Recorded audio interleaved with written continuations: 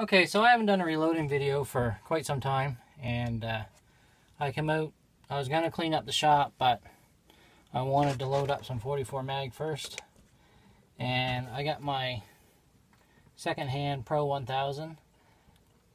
Getting these things tuned in is kind of like juggling cats. It can be done, but it's a lot of work. But I do have it tuned in now. I had to make a couple modifications. The first thing I had to do is this center stud.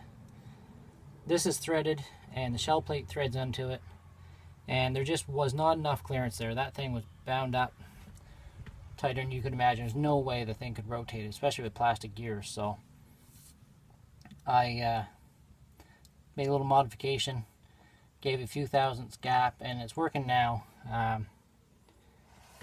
I also added the updated powder measure, and I just got a little thing here that it's on, and it's not doing very well. It's probably going to fall off at some point, but I'll go until it does.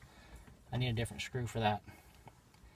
I'm also missing there's a little pin that comes out that ejects your shells. That fell out and it's down inside the press, and I'm not going to try and take it out until I'm done, so I'll just run a few and show you.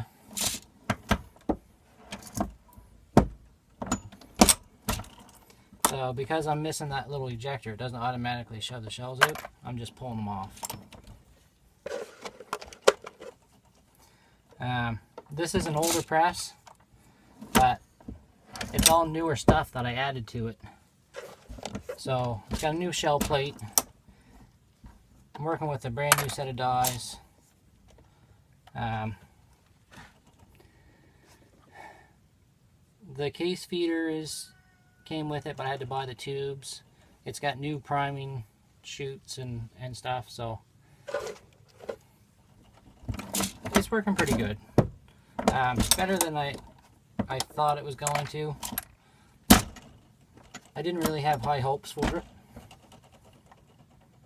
but it's working okay. Now this shell here is wobbling a little bit because of that loose chain back there.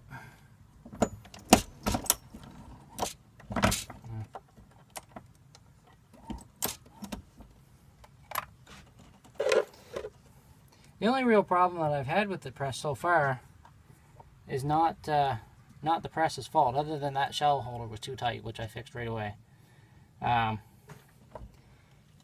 Every once in a while I don't fully seat a primer, and that causes issues. Well, this is the other thing. Every now and then the case feeder will bugger up a shell, but that's not the end of the world. Keep an eye on that.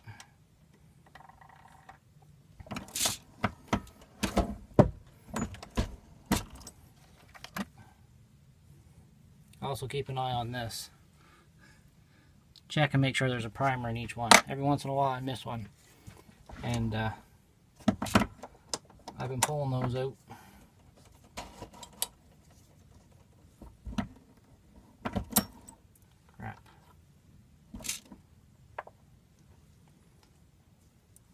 Now I got it all messed up.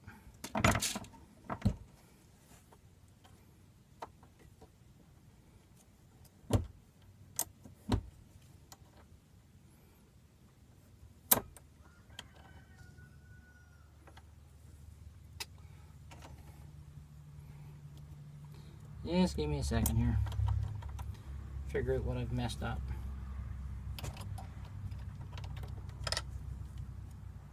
Now if you put this kind of in the center, kind of in a neutral position, you can index the shell plate, which is exactly what I'm doing right now.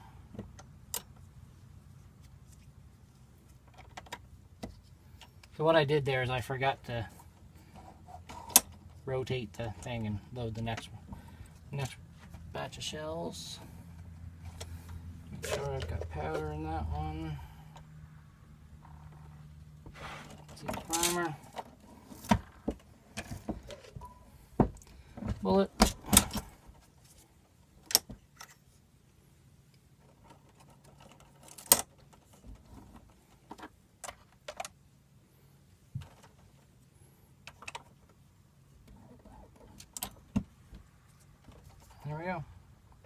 Back in business.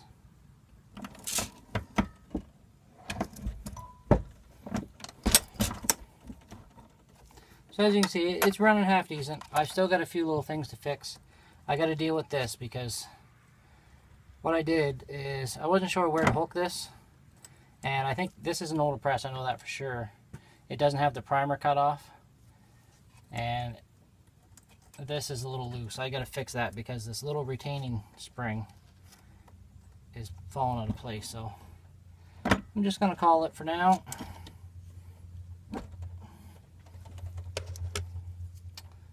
Anyway, you get the idea. I'll do another video when I get everything else fixed, the little doodads. I'm going to add a bullet feeder on it. And I'm probably only going to use this for 9mm, which I don't even own. A buddy of mine has 9mm. We go shooting sometime. And 44s. I'm not going to try and do much else with it. So, thanks for watching, guys. See you next time.